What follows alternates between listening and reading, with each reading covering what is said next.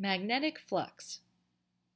Magnetic flux describes the quantity of magnetic field lines that pass in a perpendicular direction through a given surface area and is represented by this equation.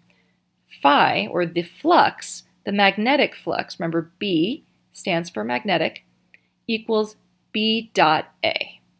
Phi is the Greek letter phi, and it stands for flux. Adding the subscript B here makes it magnetic flux. The unit of magnetic flux is the Weber, also known as WB, where 1 Weber equals 1 Tesla meter squared. Here, we have a visual representation of what flux means. We can compare the flux between these two loops. Loop A has 3 magnetic field lines passing through it, while loop B has 6 lines. So that's going to be this value here. This is like how strong is the magnetic field. Loop B has twice the flux as loop A. Twice the field lines going through means twice the flux. Let's see a numerical example. When the strength of the magnetic field here, these lines here, that's the magnetic field, is 10 Tesla, and the area of the loop is 2 square meters. The magnetic flux shown below is 20 Webers. So let's use our equation. The flux equals the magnetic field times the area of the loop. So that would be the strength of the field is 10 Tesla. The area of the loop is 2 meters squared. Therefore, the amount of magnetic field going through the loop is 20 Webers. That's the flux. This here is a dot product. The AP2 equation sheet also gives the following equation for magnetic flux. Taking the dot product of 2 vectors, so this dot, as opposed to a cross product, which we've seen before, that ended up with sine theta in our equation, a dot product, you end up with cosine theta. So taking the dot product of 2 vectors can be rewritten as multiplying by the cosine of the angle between the vectors. But in what direction does the area vector point? See, both of these are vectors. Magnetic field, that's easy to see, right? Those are arrows, so those are vectors. But the area of the loop is also a vector. So let's look into that. Let's quickly compare dot products and cross products. In the magnetic field unit, the cross product was defined as one of the 2 ways to multiply vectors. The dot product is the other way. The cross product multiplies the perpendicular component of one vector with the other vector. The answer is also a vector and is perpendicular to both original vectors. So that's what we did already. So if we had velocity this way and we had a field going that way, and this was a 90-degree angle, then we would end up with a force either up or down depending on what the charge of the particle was. And these were all perpendicular to each other, and that was how we did the cross product.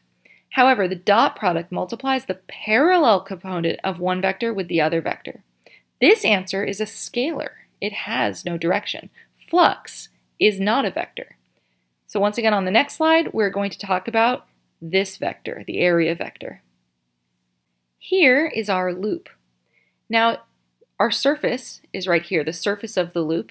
We are going to draw a normal line to that surface. So the area vector is going to point out of the loop so that forms kind of a 90-degree angle with the surface of the loop.